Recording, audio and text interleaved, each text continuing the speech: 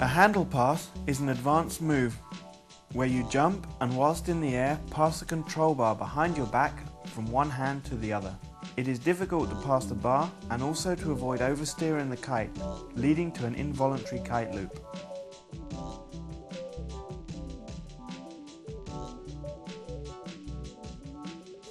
First, try to understand how it's done. So practice on the beach until you can do it with your eyes closed.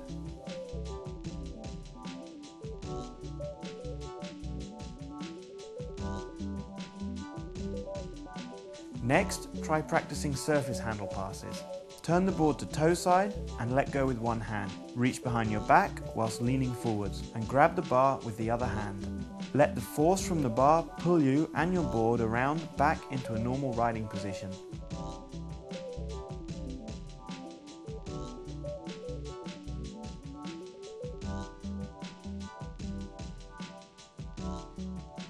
After you have finished rotating, unclip your leash and set it back in place.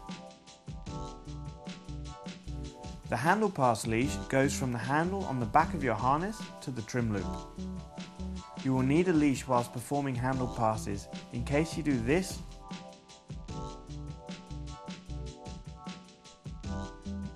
or this.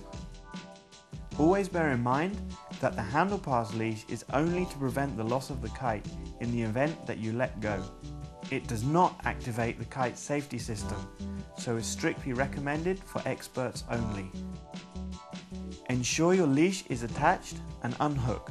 Jump and after takeoff, swing your board up and start twisting your body. You are really rotating on two axes on this trick. Your board swings up vertically and then drops down to the other side.